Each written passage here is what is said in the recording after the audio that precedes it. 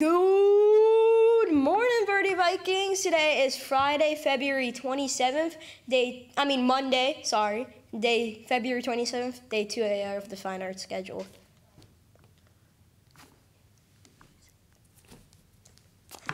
You may stand for the Pledge of Allegiance. I pledge allegiance to the flag of the United States of America and to the republic for which it stands, one nation under God, indivisible, with liberty and justice for all. You may be seated. We wish a very happy birthday to Gianna S. in 5th grade, Whitney B. in 3rd grade, and Victor A. in 4th grade. Happy birthday, everyone! Happy birthday, guys!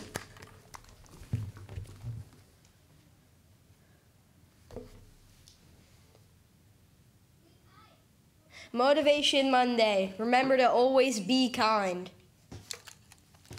Now, what are some ways that you could be kind to people? Hold the door for someone. Yes, you can hold the doors for someone. You can emphasize what they're going through. If they're going through some, pain. Yes, some painful things or any sad things that may be going on, you should emphasize with them. Today's national day is National Pancake Day. Do you like pancakes or do you like waffles more? To be honest, waffles are supreme to pancakes. No. Okay, I get the argument. Oh, they have those little holes in them. It's not about the little holes in them. It's because you can put syrup on them and they taste exactly. So delicious. Pancakes are fluffy. If you want holes in them, just use a knife and then just carve out the holes like just a pumpkin. Okay, sound argument. Multiple choice Monday. Where did spaghetti originate? A, Italy. B, Mexico. C, Bean World. Or D, Sri Lanka. What do you think? I'm pretty sure it's Italy or France, but I'm pretty sure it's Italy. And it's A, Italy.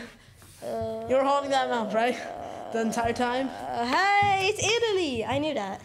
Yes, you certainly did know. It was just stuck somewhere in your head. Cornelius Washington was a sanitation worker who was very proud of his work that he did in the city, and he loved to clean and connect with other people. His efforts were very help lots of people, and lots of people helped him perform his job. And when Hurricane Katrina devastated the city he loved, he got back on his route to help clean up the damages. Viking news. The character theme for February is respect. Now, what does a respectful Viking do? Any ideas? A respectful Viking is always kind to his fellow peers. He is also always kind to people who are not his friends. They're kind to the teachers. Another way of respect is to say thank you to the lunch lady when they serve you food, because getting food is it's a blessing these days. Yep. Brain bold question of the day. Now it's time to put your brains to the test. Is tofurkey? Tofurkey, thank you. Is it made of turkey or tofu? Both, right? I'm pretty sure it's made of both because it's like a combination between the two words, right? And it's made with only tofu. That was tricky, guys. World news. SpaceX Dragon capsule was scheduled to launch today. Did you see it launch? It was scheduled to launch on a SpaceX Falcon 9 rocket from pad 39A at 1:45 a.m. That's in the morning, after midnight. It will be kicking off the company's Crew 6 mission to the International Space Station, or ISS, for NASA, or the National Aerospace and Space Administration, I believe.